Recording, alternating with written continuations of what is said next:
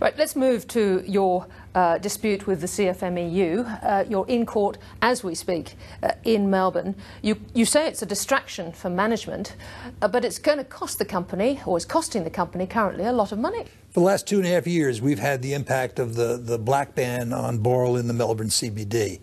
It's taken 2.5 years to finally get our day in court for a trial on our damages, and that's what's going on this week. Because that's a black ban that, of course, the unions deny.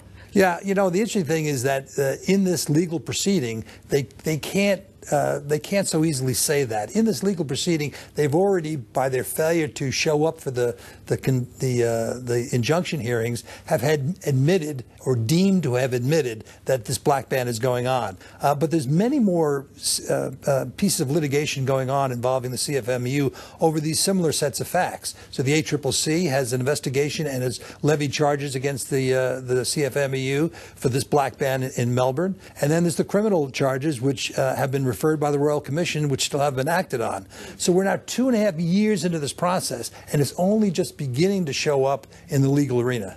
From the union's point of view, now they settled with Grocon and had to pay, I think, about $3.55 million.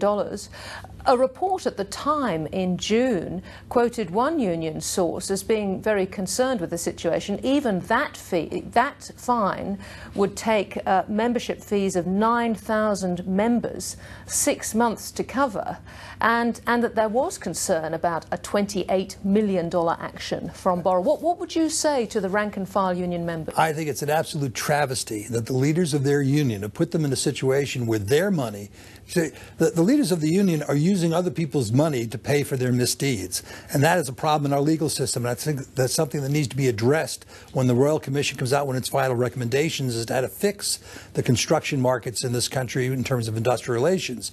Equally, our Royal Commission is now tarnished. We've got Dyson Hayden, the Commissioner, now ruling on union allegations of apprehended bias due to being involved in a Liberal Party or invited to a Liberal Party function. Now, that is a major distraction. That is an effort to get the conversation around whether or not he was going to attend something that he never attended, when in the meantime we have all of this blatant illegal and criminal activity going on in the construction markets. But did you not put your head in your hands when you heard that? It's another in a long line of efforts to delay the inevitable. Boral is not in this for the money. Boral has had a good financial result. You saw the financial results for Boral this year.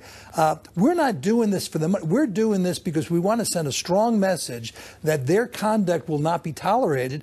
They want to also send a message, if they can get us to back down, that this is going to be the punishment for other companies who choose to stand up to them. So we're in a very interesting crossroads here in this society. Do you think government has done as much as it can do? I mean, I'm looking again at the original appointment of Dyson Hayden, attempts now to get through the Senate, the Building Commission have failed again. I guess I have pretty low expectations of government, and based on my career, and they're fulfilling those expectations. You've got a broken system where the main construction union in this country is being run by a bunch of thugs and criminals.